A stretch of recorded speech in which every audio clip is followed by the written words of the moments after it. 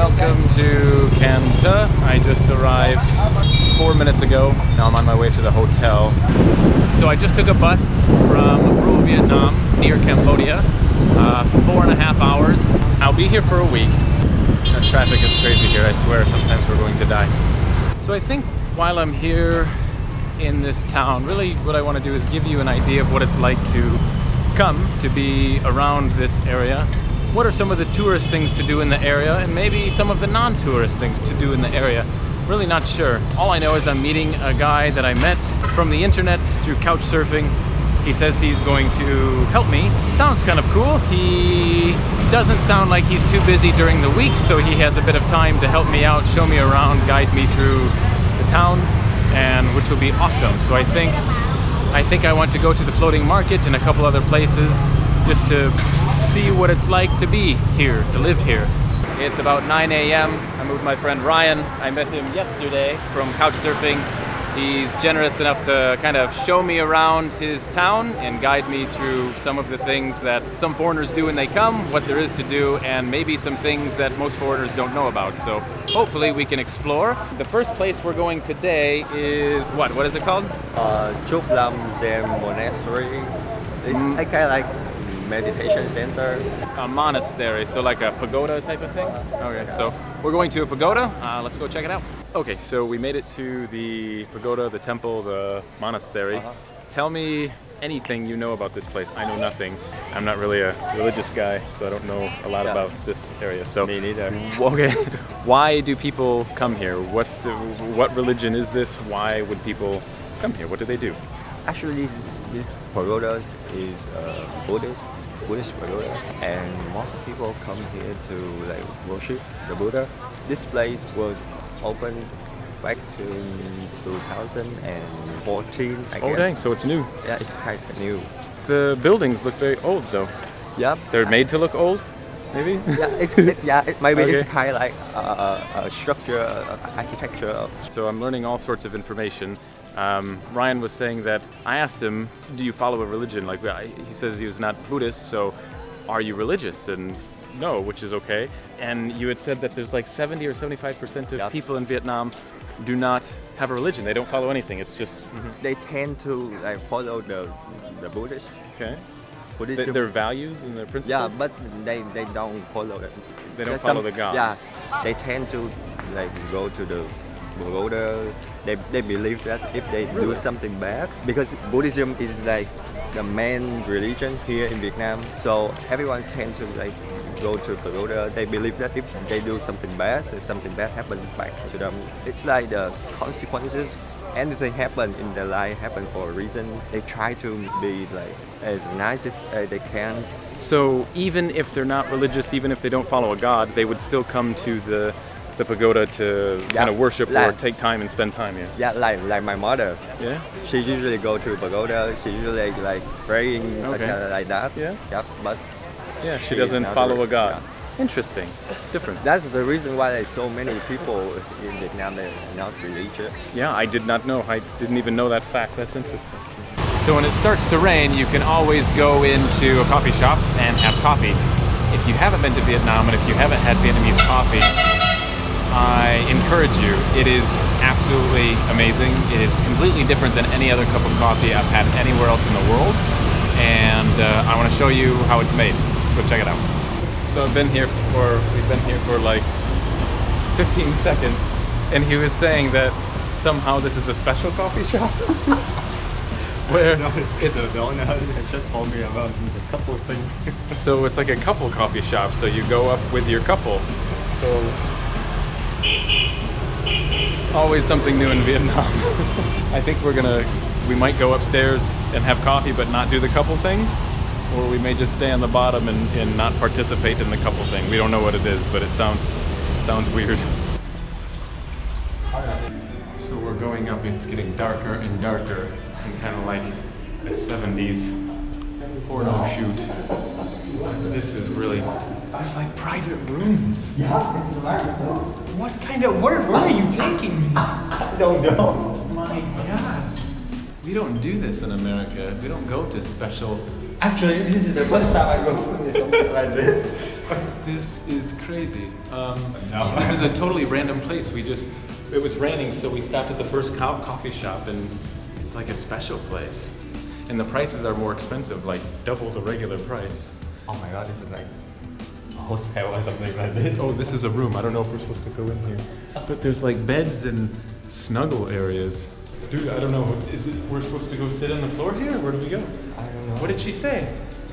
Like, just choose one room and go in. Just choose a room. There's a kind of hostel or something. Yeah, so you rent a hotel for coffee for 20 minutes? First time for everything, I guess. We'll let you know what happens. So anyway, yeah, this whole feeling is kind of weird. Oh wow, and then she shuts the door. This is the craziest thing I've ever did since I've been in Vietnam. I don't know what this is all about. Like me, even our Vietnamese, I don't know what this place either. So I want to show you about coffee because I love the smell of coffee, I love the taste of coffee, but I'm not a huge coffee fan in America. I maybe drink it once every week and have a small cup because I love the smell, and then I taste it and I'm like, it doesn't taste as good as the smell. But Vietnam is a place that has the most amazing coffee I've ever tasted in my life. It is so unbelievably strong. Basically, they put the coffee in here, which is a different kind of coffee, and it's a very strong coffee. They fill it with hot water, and it goes down, and it filters, and it drips through there, and basically drips in there. Now the white is sweetened condensed milk, and it drips in there. So it maybe takes 5 minutes to make a cup of coffee, and then you stir it together and drink it. It is so strong, and it's very sweet. It's ultra dark, strong coffee mixed with a very sweet milk, and it's a very creamy finish because the condensed milk is very thick, and it's just the most amazing blend of coffee ever. If you like strong coffee, you need to fly to Vietnam and experience this. So after the coffee is done dripping, you basically just stir the milk together, and that's it. It seems like every time I go and try coffee, it's a different flavor every time. So, I don't know, this one looks light, so we'll see. Not very good. So make sure, it's like I'm drinking pure milk with very little coffee. So it's like very sweet. So if you have a bad experience when you try it the first time, make sure you continue to try, because there's some coffees when you drink it, it's not brown, it's like a black finish. And it is so strong and it's so unbelievably delicious. So I recommend that you try a couple different coffee shops. Good morning and welcome to the river. It's about 6 a.m. We met with Ryan's friend who happens to be a tour guide. What is the name of this river, do you know? I looked it up on Google, but I forgot. This? It's good for you. Oh, it's a crab. Oh my god. I have a crab. Thank you. Do I wear it this way or this way? Like this? This feels very weird. I feel like a princess. I don't know if that's okay. So, we're on the river and we are going to experience the local floating market.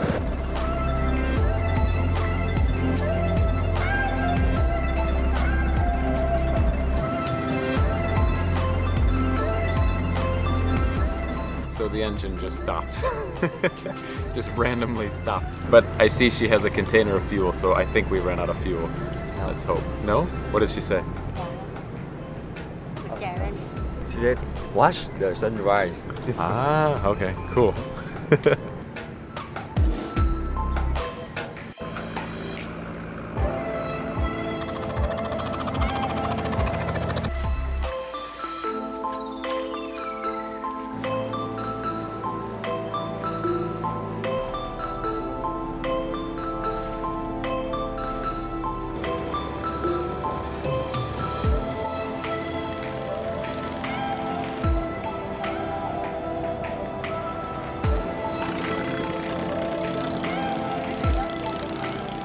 So Ryan was saying that every item for sale within a boat is put on the top of their boat on a big stick. For example, this boat behind me sells pumpkins. I think. Pumpkins. I think it's like a big ass pumpkin. Is it a pumpkin? Yeah.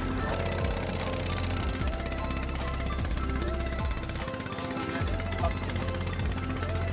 So what's the reason why they put the food on the pole? What? Oh, the food. Yeah, because they don't have to like fry the product they're selling out. That most of people living on the boat, they don't know how to read or write. So if you write on a boat like, oh, I'm selling pumpkin, people from far behind, far away, oh, don't have no idea what are you selling.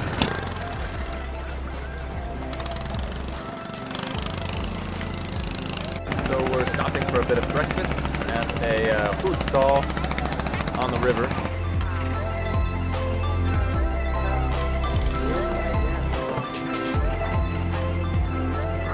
So what do you have for breakfast? Noodles. What else? What is inside? Pork, liver, carrot, onion. Does it have a name? Hủ tiếu. So I'm no longer wearing my crown. I have this. What is the name of this? I feel like the Wicked Witch of the West. I also got the same breakfast, and a different lady came by with coffee. So I got hot milk coffee. I don't know if it does not look good. Wow, that's terrible. It tastes like instant coffee. We're leaving the cluster, the market, I guess, and we're going to... Where? The village where they're making rice noodle, rice paper also. Okay, so a place with rice paper and rice noodles.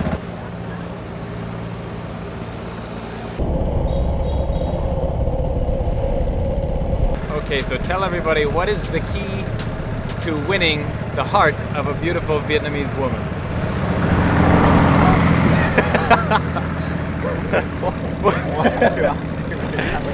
I don't know, maybe you're the professional, I don't know. Does it start with wearing this hat? You must wear this hat? Okay, maybe. All the ladies were working away from you. Yeah.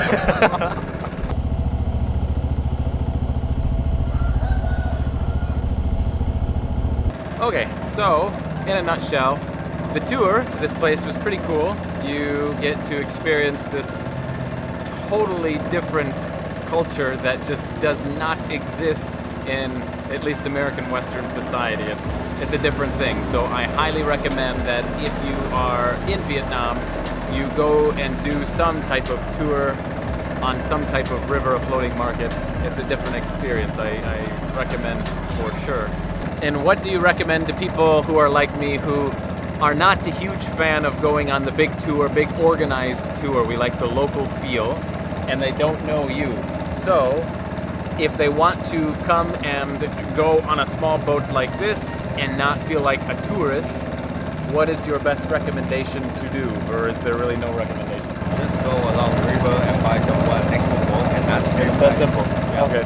So go to the river, find someone with a boat and say, hey, will you take me? And negotiate a price. What do you think is a normal or fair price if they were to find someone at the river? Because we hate feeling like we've been ripped off. $15. $15. So maybe 250, 350,000, somewhere through there. Okay, so if you want to find a smaller, cheaper boat instead of going on a big tour, but you don't know how to organize it, come to this area. Apparently it's the area where the big tours take off from. It's in the center of the city, right on the river, the main area. And just don't buy a ticket and just come down an alley like this, or just go to the shoreline and look for someone sitting in a very small boat, and then just use your phone, Google Translate, and try to negotiate a price. But if you like the big tours and the big boats, I mean, by all means do that. So we made it to here. What is the name of this place? Gan Dừa. Wow, that's a difficult one. Even Vietnamese is hard to different. What is it again? Giang Dừa. Giang Dừa. Oh my god. So you were saying this is all from one central tree that starts to grow, and as the root, as the limbs go down and touch the ground, it looks like it shoots up. It shoots down roots into the soil, which looks like it creates new trees, but it's all from one central tree. Very cool. Very big. It's huge. I always find it funny traveling Asia, some of the names, the crazy names. Check out the name of this cafe.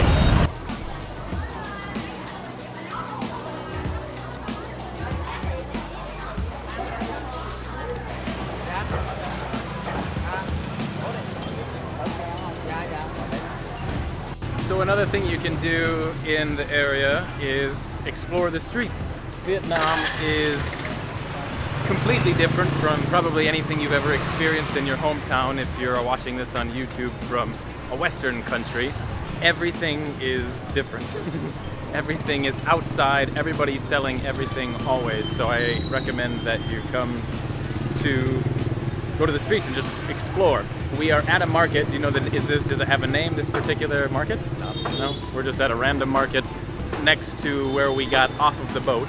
They have fruits, vegetables, octopus, seafood, pretty much everything. Clothes, food, cooked food, coffee, and a lot of motorbikes. Just as I was going to go outside and go to the night market, a storm is coming. It's actually starting to rain right now, and as far as I can see, it's black skies, so basically it's not going to happen. I'm going to leave tomorrow morning, so I won't be able to do the night market, but I did kind of go through the market during the day, so I encourage you, if you're in the area, be sure to go to the market.